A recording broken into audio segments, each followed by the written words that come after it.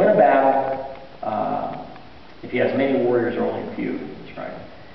So, I don't know what the armor bearer was thinking at that point.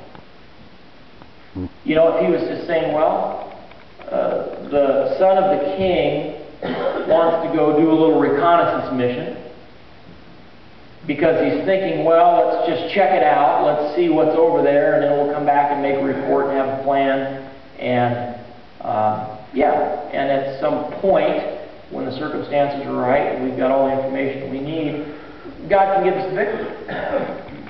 Could be what he was thinking, I don't know. I mean, what would you think? If you've got more warriors over there than the sands of the sea, and your boss says to you, let's go over and check it out, God can give us the victory. Yeah, I think so too. I think he can give us the victory. So we'll go check it out, and we'll come back, and we'll make a plan, and when we get everything together that we need, then we're going to go over, and God's going to give us the victory. I mean, maybe it's what I've been thinking. But listen to the response. Do what you think is best, the youth replied. I'm with you completely. Whatever you decide. Wow. Anybody ever been in church leadership?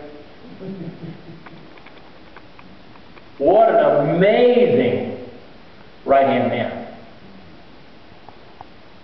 You ever been in a situation where God was prompting you to move ahead with something, and you say to your fellows, your friends, the people in your company, the people that are supposed to be helping and assisting, and you say, boy, let's go check this out, let's make this thing happen. And then what happens? Well, let's not be so hasty. Probably need to bring this to the church board. And then we'll discuss it. Then we'll table it.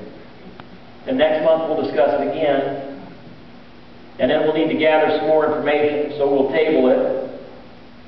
And before long, this person that's come to you in the church, that's enthusiastic and passionate and is excited about doing something and has put their efforts somewhere else, and that moment of inspiration that the Holy Spirit prompted is long gone, and then we wonder what happened and why we're not experiencing church growth.